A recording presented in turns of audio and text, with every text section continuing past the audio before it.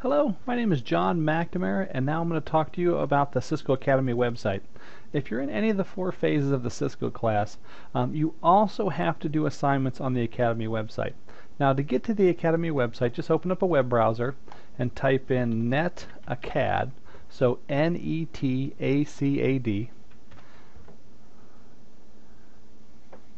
And the Academy website looks like this. Obviously, it says Cisco Networking Academy. Log in here. Now, when you first sign up for the class, you should get an email with all your login information.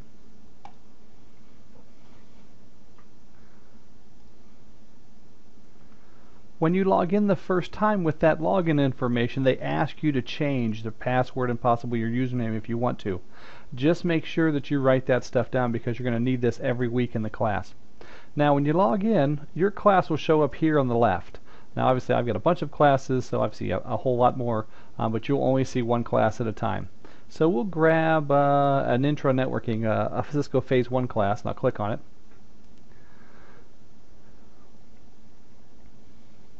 Once you click on a class, all your options are over here on the left. If you want to see what your grades are, if you want to check out assignments, if you want to see modules, that kind of stuff. Typically what you'll do when you come to the Academy site, you'll log in, you'll pick your class, and then you'll hit Launch Course here. Now when you do that, all the assignments and modules pop up. So for each chapter, there's a module, there's a quiz, and the exam. Now the only thing that we require here at Stark State, we require that you take the exam at the end of each chapter. Typically there are 10 to 20 questions depending on how big the chapter is, and you typically get at least 2 attempts at them. Plus you've got the whole week. So on Monday those will unlock. Typically you'll read the book, you'll attend the lecture, and then you got the rest of the week to do this exam. If you don't like your first score, you can take it again for a higher score. If for some odd reason the first score is the higher and the second one is the lower, we still always take the highest score. So each week you'll click on these. Now mine might look a little different because obviously I'm the instructor. And then your exam would actually show up here, and then over here on the right it would say Take Assessment. You click on there and then that would get you in. Now to help you, Cisco has a lot of extra stuff on the site, and each module, as we call them, or each chapter has a module that you can launch. So I'll launch the stuff for chapter 1 and then launch content. And again, you can access this at Stark Stage, you can access this at home. If you don't have your book the first week, this is a good way to kind of get by. About 60% of the material from your book is here on the website. So again, you read through this information, you hit next, read through the information. They typically have pictures or interactive graphs, activities, videos, all of that stuff. You can make it larger size. And again, you can kind of just go through. Again, you can see they have videos. Some of these graphs are interactive. Now chapter 1's kind of weak. Should have picked a better one. But again, typically you can do stuff like this. Sometimes there's little assignments like matching, things like that, just to help you in your... If there's just one particular category you want to go to, you can scroll over here on the left and say, oh, I want to look at this. And just click there and kind of go to those individual components. So that way if you're weak on something, hey, for some reason I don't understand what the components of a network are, then you can kind of come here and do that stuff. So again, that's all extra. You do not have to do this. So from the home page, or the assignments tab,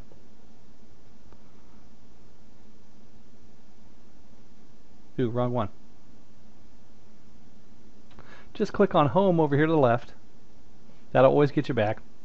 Launch course. And again, you can see everything that you have access to. Don't forget, launch course, those are the modules. That's only there to help you, to reinforce your learning, or to help you if you didn't bring your book that day or something like that. Now, the quiz, this is a quiz for the end of each chapter. This is not graded. We don't look at this at all. It has no effect on your grade at all. Some students do this because your final exam is comprehensive over the entire book, and it is on the Academy website. So occasionally, the questions from these quizzes do show up on the exam. So if you want to do your best in the class, I recommend going through the material after you read your book just to see if there's anything new or if there's some graph or interactive activity that kind of helps you to, I guess, reinforce something or to pick something up a bit easier. Then do the quiz and see how you did. If you have questions about how you scored on the quiz or anything, bring it to class. Hey, I saw this question on my quiz. What do you think the answer was? Because again, here on the Academy website, they kind of keep everything secret. So they don't really show you like what you missed or what the right answer was. They'll just give you a grade because they're trying to keep this stuff under wraps. So each week, all you have to do is the exam that covers the chapter we covered. So in week 2, we covered chapter 2. So in week 2, you would do this exam. Now these exams, typically I open them on Monday and they close on Sunday at 11 p.m. And you get 2 attempts throughout the week. Now, stuff always happens to us, we go on vacation, something like that. So sometime around week 10 to 12, I will go back and reopen a couple of these if you missed 1 or 2. Now, if we're in week 8 and you missed the first 8, I'm not going to open those up. You're just going to take the failing grade. So make sure you keep up on those. And again, they are listed in Angel, but they're actually done on the Academy website. Let me go to Angel real quick. So if you get into Angel and you click on your class, and then you click lessons, and you go into a week. So here in week 2, if I hit assignments, and then wait,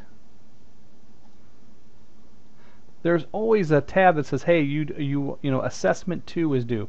Now in Angel, we call them assessments so that you can kind of keep them straight. Anytime you see the word assessment, there's typically a Cisco logo here, so you know this is on the Academy website. And we also say, hey, this assignment can be found on the Academy website. So if you click on it, obviously there's nothing there, so again, it just tells you, go there. It's just a reminder each week that this is the one you need to do. If it says assessment 2, you need to do chapter 2 there.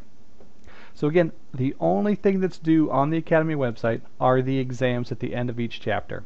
So there are 11 exams, and you have to average a 70 across all 11 exams. So that means if you take the first one and you bomb it and you get a 60, but then you take the second one and you get an 80, you're averaging 70. And don't forget, you get to take each one twice.